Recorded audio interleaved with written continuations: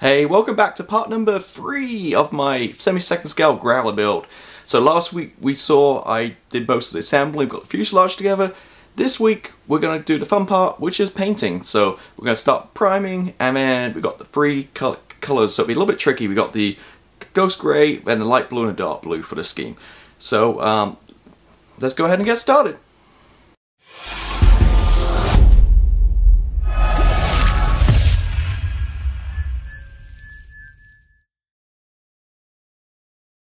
Hey guys, welcome back. So in this episode we're going to talk about painting and get this beautiful kind of naval centennial scheme on this jet. So firstly we're going to use 2 bulbs decals, and it has a really nice big colour printout here. So as you know, we're going with this. So it's light ghost grey on the bottom, then like a light blue and a dark blue. Also on the bottom here you can see in the end of the wings a light blue as well. So 4 stages. So we're going to start with priming, and then we're going to hit the light ghost grey. Then once that's dry we're going to mask it, and then we'll go with the light blue, then mask that, and do the dark blue. So we'll go up in colours, so light to dark. Now we'll be using my favourite light ghost grey for at the moment, which is LP37 lacquer for the light ghost grey. And then the blues, this is a really hard colour. The only colours you could match out the bottle were these little testers enamels. So I'm not usually a big user, well, not really use enamel paints much, just because it takes so long to dry. It should go down fine. It's just rather than lacquer paints taking literally minutes to dry, these guys might take days, if not a week, to dry each colour. So I'm gonna have to be really careful. So once we get to the light blue on, we'll let it dry and let it sit there for a few days to really kind of make sure it is fully dry before we start masking over it and stuff and touching it. So with power of editing, we'll flip forward a few days, and then we'll get the dark blue on at the very end. So we're really excited. Looks a really nice scheme. So let me just talk real quick about the paints we're going to use. So I don't know why they do this, but these tiny little tested enamel pots, you can barely read the what color it is. It's that such tiny text. But anyway, so light blue is going to be GL light blue, which is 1108. And dark blue is GL dark blue 1111, so 4 ones, 1111. You know, I don't think you can see that, but so they're 2 colors we're going to use. Actually, if you see, I actually just stirred a little bit last night just to see what they look like in a pot. And I just added a little bit of tape just to see. So you can see that's the colors, and even. Oh yeah, they seem dry, like glossy kind of colour. But yeah, it looks a really good colour match to what the real thing is. So these 2, I tried various mixes of like Tamiya paint and other paints I have, but I just couldn't get the right colour. So looking online, I did find somebody use these colours that recommends it, and it did, like I say, it does look a pretty good match. So first thing we're going to do is we're going to go to a spray booth, and we're going to paint the whole aircraft in primer. And my primer of choice, as always, is Mr. Surface Black 1500. Once we've sprayed that and it's dry, we'll go in with some white and hit the set on the panels to create a pre-shading shadow coat. And that is really it for now. Typically the first thing you do painting is paint the canopy, the inside colour. It's going to be black for this one, so rather than obviously using black paint, this is black anyway, so I'll just go ahead and just spray the primer. We'll be good to go with that. If it was like a grey inside, we'd spray grey first, and then the primer on top of that. That kind of makes sense. So enough waffling, let me switch the camera over to the bench, and let's get starting with the priming and the shadow coat.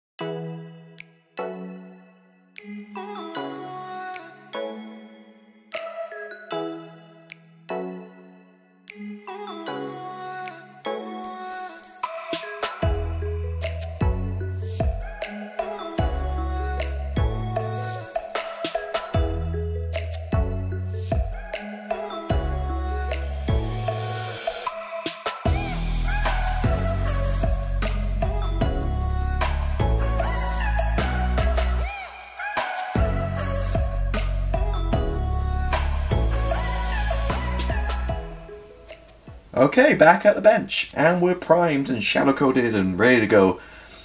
If you've seen that video, you see I had a few little issues. Both the Mr. Surfacer and the white paint was real kind of speckling. It wasn't atomizing very good.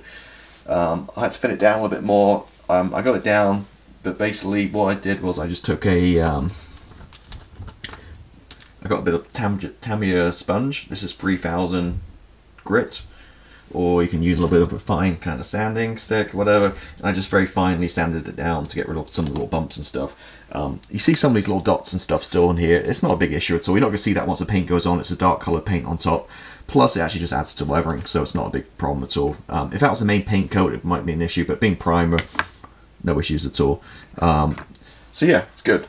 So I think the main issue for that is I think the airbrush just needs cleaning. I have been using for a long time same airbrush for acrylics and lacquers, and that's never really a good thing. I literally just a few days ago purchased a second airbrush, same one again, another Procon PS289, exactly the same 0.3 needle, so I'm now going to split them up and have one for acrylic and one for lacquer, so it makes it a little bit easy. So I just need to kind of fill strip my airbrush before I put any more paint down, and just make sure that's make sure there's nothing in there and it's fully clean, and then good to go. And then once that nozzle's clean and everything, I should be able to atomize the paint a little bit better.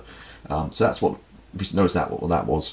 So just to recap, I primed with Mr. Surface at Mr. Surface at 1500.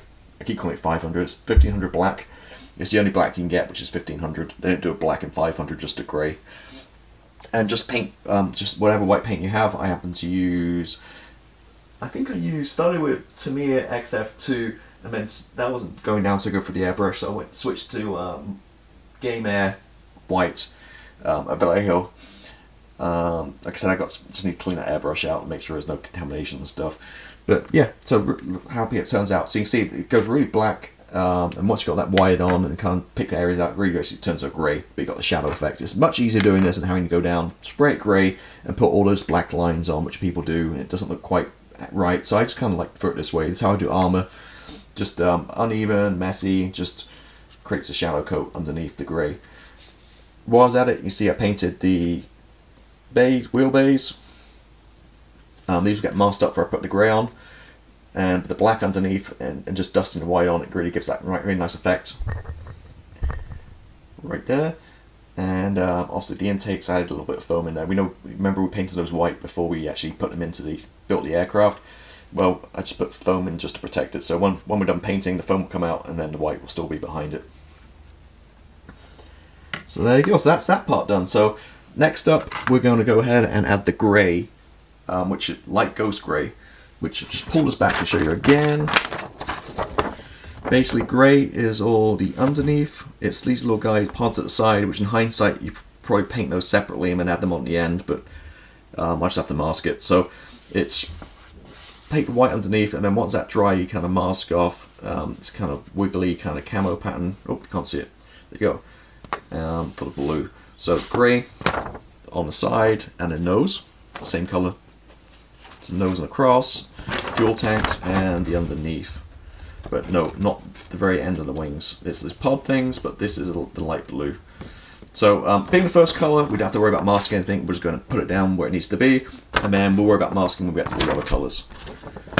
So there you go. So light ghost grey and LP37 for me, which is lacquer.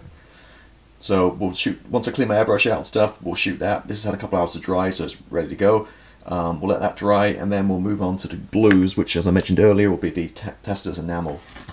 So these enamels will need some time to dry between each coat. It won't be one of those things where we just mask a couple of hours. It might be a few days before I move on to the next one. But with the power of editing on YouTube, it'll be seamless, so you'll see it all in this video. So enough waffling, as always. I'm sorry to get carried away waffling. Let's get back to the bench, and let's get the grey on.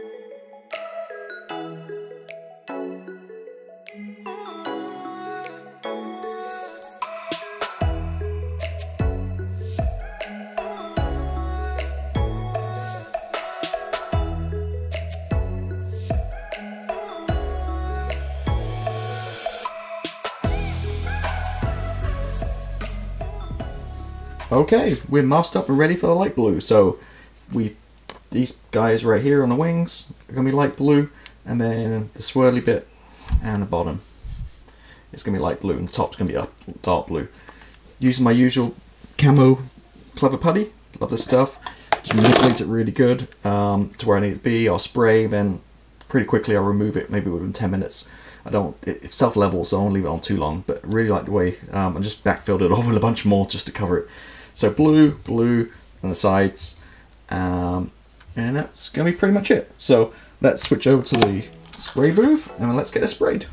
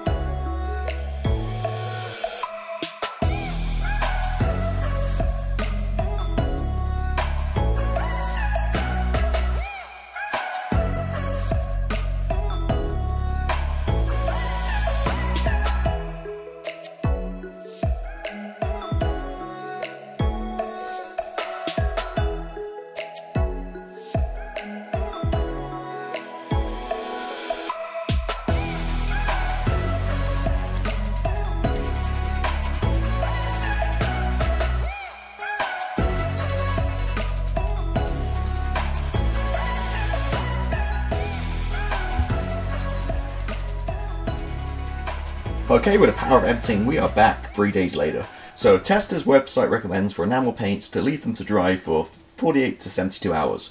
So as I said, I left it for 3 days, so hopefully we're good. I'm always a little nervous with enamels, but it seemed okay. I tried a little bit of masking and pulled it off and no real issues. So the grey's done, the light blue's done and masked. Now we hit the top with the dark blue. The dark blue is going to be Tester's enamels 1111, so 4 ones. So we'll get us over to the spray booth, we won't need too much paint, and we'll get the top sprayed and then leave it for another 3 days or so for that to dry. You just see why I kind of like lacquer paints. Lacquer paints dry, spray beautifully and dry within minutes. Enamels spray nicely, but like I say, you have to wait days between each one. So no big rush, but anyway, so let me switch over to the spray booth and let's get the dark blue sprayed on.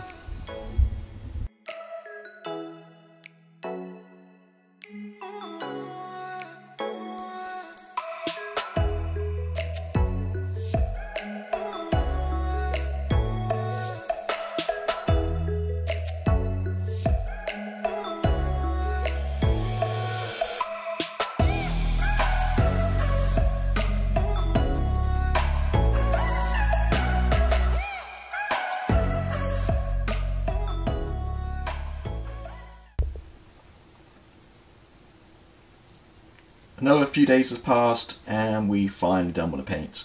Well, I'm calling it that done. I'm not going to lie, I had some issues.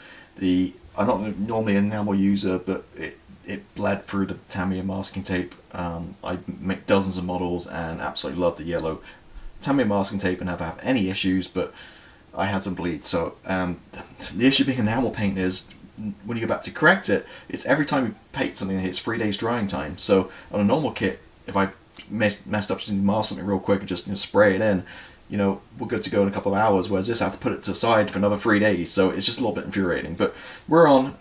The dark blue's a bit of a strange colour. It's more of an, like, now I look at it on the aircraft, it's kind of reflecting a lot off it, but it's very shiny. When I put the flat coats down and stuff, it's going to correct all that. That's not a problem, the sheen.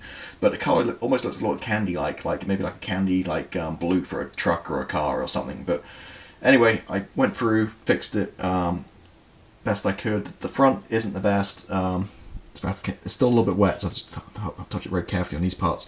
The front here, it's okay. It's not, it's not my usual job, but it is what it is. There's 3 different colours on there. I corrected it and masked up the bleed. If I was going to go through and tidy up again, every colour I have 3 more days. At the end of the day, I just need to move on with this. If I keep on this, I'm losing mojo, so I can't keep put it to the side for 3 days, paint, put it to the side for another 3 days, paint the other colour. So we'll get moving on. It's not going to be a big deal. By the time I had the pound line wash and the weathering and stuff, it's going to cover up any of those imperfections. But it is what it is. Overall, okay. So there's the 3 colours. So you got the grey on the underside. Sounds like I got an eBay alert. You got light blue and then the dark blue. And then obviously the tails are the light blue too, so what goes on there, let's hold this.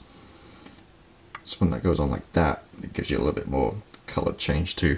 So that's really where I'm at. So I'm gonna let this dry. It's still a little tacky, like I said, just did a few little touch-ups. So I'm gonna put this aside, let it dry for another 3 days, and then add a clear coat to seal the paint in and get ready for decals. So next time, by the time we come back next week, we'll be clear coated and we're ready to move on and get these decals on and get this build going along a little bit. All my other little parts are painted, like the pylons and stuff. So, you know, we're quite far along. Just a few, like I say, a few little frustrations with the tape bleed and using the enamel paints, but it is what it is. If I hold up in the light, you can see the dark blue there. A little better, maybe.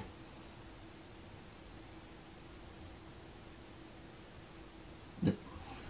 Cool. Okay, well, thanks for watching. Again, this is Richie from Other Hobbies. Hope you enjoyed this one, and I'll see you again next week. So thank you, and goodbye.